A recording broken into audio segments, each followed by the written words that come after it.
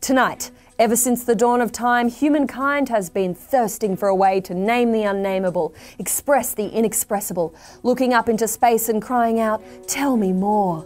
And now we've done it. We finally have a picture of a black hole.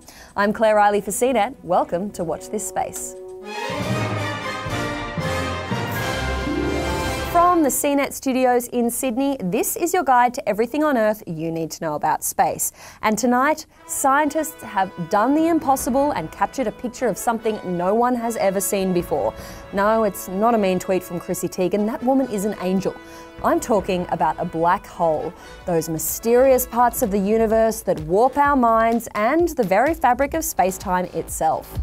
You might think you've seen a black hole, but chances are it was either this, a beautiful 3D render created by NASA's graphic design department, or this, the haunting film clip to Soundgarden's Black Hole Sun. But in actual fact, black holes are much more enigmatic than either of those. Yes, I just called your bluff, 90s grunge music fans. Turns out you're not the most dark and mysterious thing in the universe. Black holes are the original super unknown. But how exactly do they work? How is it possible to have a region in space that you can't actually see? Well, to explain, let's take a trip over to the science wall. What is a black hole? When is space-time? How do events horizon? And why did I fail Year 12 physics? Well, for this week's episode of Watch This Space, I decided to get to the source of all this information, WikiHow. But after a bit of searching, I discovered WikiHow is woefully inadequate when it comes to explaining the general theory of relativity. Who knew? That said, I did learn how to dig a hole, presumably by just staring at the lawn, and I learned how to give my boyfriend space. That's a lot of teeth. So when the bright minds at WikiHow failed me, I had to do the next best thing, go to NASA. According to NASA, a black hole is a region in space where the pulling force of gravity is so strong that light is not able to escape. That kind of intense gravity is caused when a huge amount of matter is crammed into a really small space. Kind of like a Game of Thrones recap that condenses 7 seasons of material into 3 minutes of some vlogger just screaming at you on YouTube. The black hole is surrounded by a ring of swirling gas and dust, and at its perimeter, the edge of the black part in the black hole is the event horizon. That's the name given to the boundary where light cannot escape, the point of no return, if you will. It's also the name of a delightful sci-fi horror romp starring Sam Neill. That movie won't teach you anything about actual science, but it's still fun. There are 3 main types of black holes. The smallest ones are the primordial black holes. According to NASA, they're about the size of an atom, but with a mountain of mass inside. The medium-sized black hole in this Goldilocks situation is a stellar black hole. Stellar black holes cram the mass of about 20 suns into a ball 10 miles across. That's 20 suns across the length of Manhattan.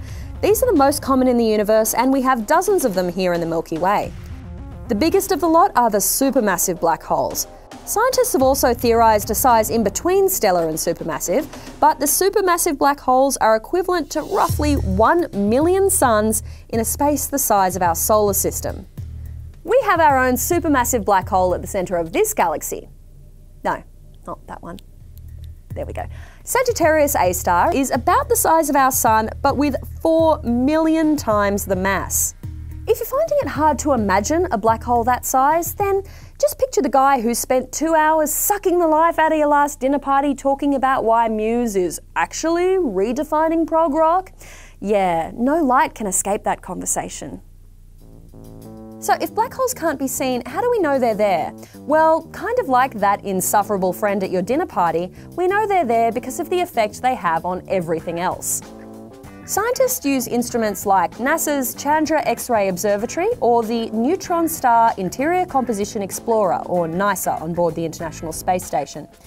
They use those instruments to measure X-rays from black holes to map their behaviour and track the gases swirling into their black hearts.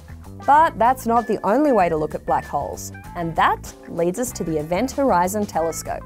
The Event Horizon Telescope is actually a group of telescopes dotted around the planet in places like Hawaii, Mexico, and the South Pole. All these telescopes sync up to create an extremely precise planet-wide observatory. And in 2017, they focused on the galaxy Messier 87 and the supermassive black hole at its centre. The telescopes in the array all collect light from the black hole, gathering petabytes worth of data. All this information is pulled together from across the world, but because the array only uses a handful of telescopes, there are still gaps in the data it collects. The scientists at the Event Horizon Telescope use algorithms to fill those gaps, reconstructing the most likely image of the black hole. The Event Horizon Telescope began capturing data in 2006, and now it's finally come through with the goods. After collecting petabytes of data from all across the world, the EHT has used its supercomputers to give us the first image of a black hole. I never believed that this black hole was as big as people said, until we saw that. Scientists hope this kind of image can give us more information about the area at the very centre of the black hole, beyond the event horizon. This is where matter has collapsed into a point of infinite density called a singularity. This part of the black hole defies understanding, and scientists hope that by studying the image of the black hole itself, they can learn more about the physics of black holes, what's beyond the event horizon, and the basic principles underpinning our understanding of the universe, including Albert Einstein's theory of relativity. So there you have it. Scientists have captured an image of something we can't see to better explain something we don't understand about a place that's impossible to escape. Yeah, that's why I couldn't find that on WikiHow. All right, that's it for this week's edition of Watch This Space. We'll be back in 2 weeks, but in the meantime, if you've enjoyed this week's broadcast, then click the like button on your remote and subscribe to get more space news as it happens. I'm Claire Reilly for CNET. Good night and Godspeed. We have our own supermassive black hole at the centre. Is the Milky Way a galaxy? Yeah. Sure, it is now. The Event Horizon Telescope, and it's not called the Event Horizon, because that's a bad mood, Horizon. 4 million times the mass? Numbers mean nothing here. 400 times the mass is like 14 burritos shoved inside one basketball court spread across 2 Olympic-sized swimming pools. Put it in H. Yeah.